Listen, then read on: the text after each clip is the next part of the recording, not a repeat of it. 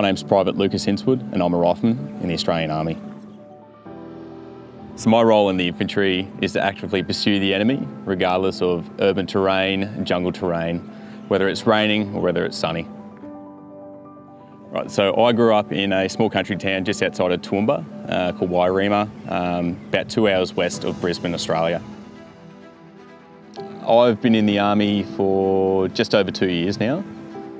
The best part of the Army so far is being able to travel around and learn how to train with other nations, like we have been here in RIMPAC. It's been quite an experience. I've been to 3 countries already in the last 12 months. It's definitely everything I signed up for and more. Pretty excited about being on RIMPAC. Being able to work with our foreign partners has been quite unreal. We've learnt that a lot of their tactics is fairly similar to ours, although very different at the same time. So being able to build that relationship with each other for when push comes to shove, we know that we can work side by side without any dramas at all.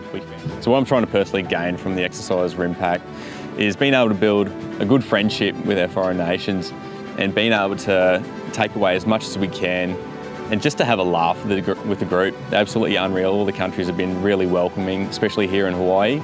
The locals have been absolutely unreal to us. Yeah, I'm absolutely honoured to be working with our foreign partners and representing Australia.